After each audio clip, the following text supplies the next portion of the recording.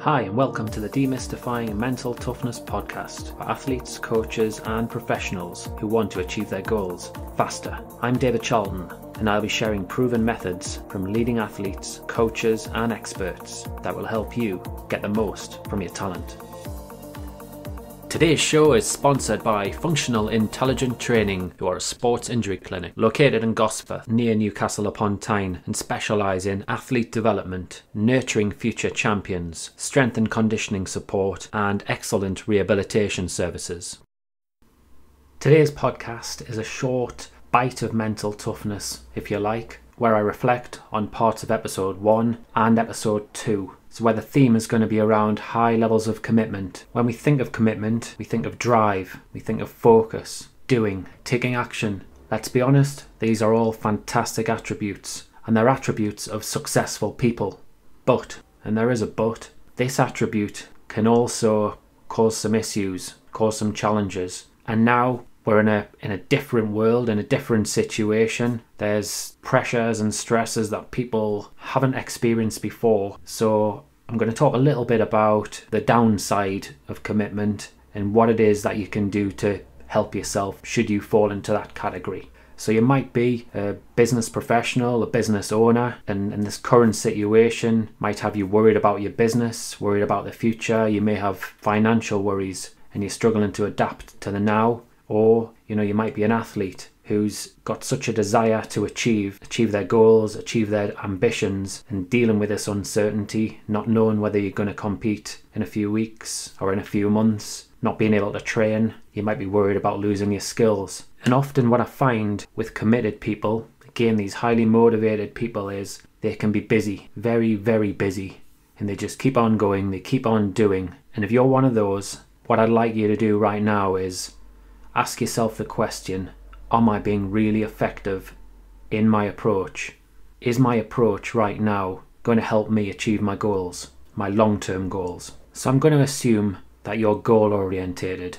You set goals for yourself, you like chasing those goals. When you have setbacks, when there's obstacles, it doesn't worry you so much. You're able to keep on going and persevering. In episode 1, Doug talked about other elements of mental toughness and how they may come into play. So one of the elements is learning orientation. And just because you're really committed, really, really motivated, and if you find yourself low in this element of learning orientation, you might be someone who doesn't learn from your mistakes. You may repeat mistakes on a regular basis.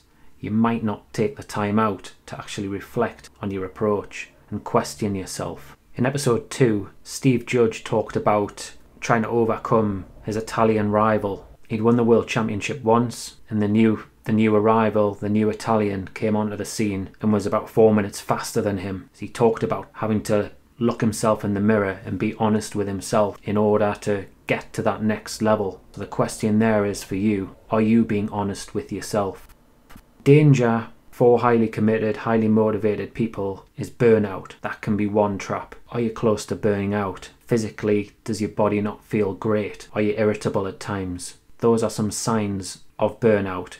If you work as part of a team, there's a chance that you might go on to overwork if others don't pull their weight and play a part. Danger with that could be that you get frustrated, potentially bitter and twisted with some of your colleagues. Another challenge, and this time I'm going to look at it from a leadership perspective. So if you're part of a leadership team and you're a doer, you're highly goal driven, you've got to recognise that the way you operate has a huge impact on the culture and your colleagues around you and the wider workplace. You may be someone who sees meetings as a waste of your time, and if that is the case, it is really important for you to try and unpick your beliefs, your unconscious beliefs around why that is. Because meetings, if they're done in the right way, can be hugely effective because they prevent communication breakdowns. They can be really helpful towards trust in a team and building team spirit and team morale, as well as identifying important processes that need to be tweaked. By not engaging in team meetings, perhaps not attending on a regular basis, or not being fully present, your actions can cause a multitude of problems where people in your team who place a higher value on learning and development can feel let down and demoralized by your approach. And then that can have a negative impact on the way they work and the messages that they send out, harming overall morale and togetherness. I mentioned earlier there about repeating mistakes. Are you someone who repeats mistakes, doesn't take the time to learn and reflect? And if that's the case, it might be because you're not sure how to reflect. Nobody's actually told you how to reflect. Today we tend to find with technology, people aren't actually very good at writing things down. I'd encourage you to write things down, and I'm going to talk about 2 little methods that you could use to help yourself. One is very straightforward. It's nice and simple. It's the start, stop, continue approach. So what you would do is, in a journal, on a bit of paper, when you're critiquing a performance or critiquing the way you're going about your business on a day-to-day basis, start with start. What is it you need to start doing in order to achieve your goals? And get some little bullet points. Have a brainstorm. Then go with stop. What is it you need to stop doing to be effective? Again, have a little brainstorm there. And then lastly, continue. What is it you're doing quite well at the moment? What do you need to continue? Now, I really like this approach because of the wording. Some people advocate looking at 3 positives, 3 good things about your day or your situation, looking at the areas of improvement or your weaknesses. I'm not so keen on that one. The word weakness and improvement can actually evoke the wrong kind of emotion. At least for some people it does. You find some people can be very, very self-critical and they find it really, really difficult to look at the positives of situations because for years and years they've just chosen to focus on the negatives. In a way, they've chosen to try and chase perfection, which, let's face it, doesn't exist. And then they would look at action plans as well. For that reason, I quite like this start, stop, continue idea, just because the wording isn't so strong. Another way to reflect is by using I'm going to call a 6-step process here. What you can do is you could describe the event, what actually is happening right now. We know the coronavirus is happening right now in our world, so how is that affecting you? The next part is feeling. What are you thinking? What are you feeling? Make a note about that. So is the coronavirus, the uncertainty in the situation, making you feel angry? I know I've been there. My punch bags come in really useful. Is it making you feel overwhelmed or really uncertain and indecisive about things? Then we'd look at evaluation.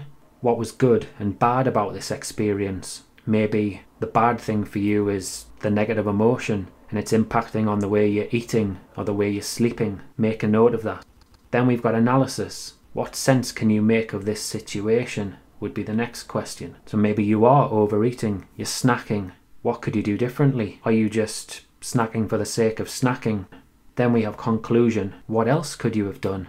Well, if I'm overeating, maybe actually rather than picking up a biscuit or some chocolate to supposedly re-energize myself, maybe I could just walk away from the kitchen if you're working from home. Or maybe I could pick up something healthier, some fruit or some cereal or something else that I enjoy eating. Lastly is the action plan. If it arose again, this situation, what would you do? In other words, what are you going to do differently going forward? And obviously this is the most important thing to think about. All of the most successful people are motivated, they're highly driven, but they are self-aware enough because they do reflect and they do have support from other people to question them in this sort of way. And then lastly, they make changes, they take action. So be one of them. Make some changes and take some action. In fact, don't take some action, take massive action.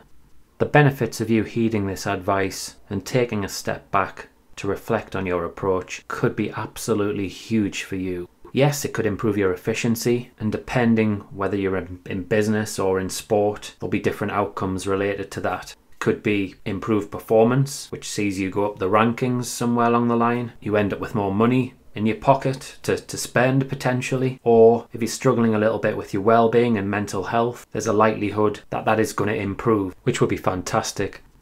I hope these observations that I've shared in this bite of mental toughness have been helpful for you, and that you go on to tune in to the next podcast where I reflect on episodes 3 and 4, where Peter Ramage and Chris Paisley shared some fantastic stories and advice.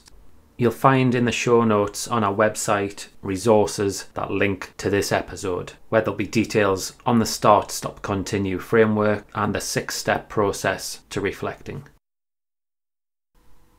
I'd like to give a big thanks to today's sponsors.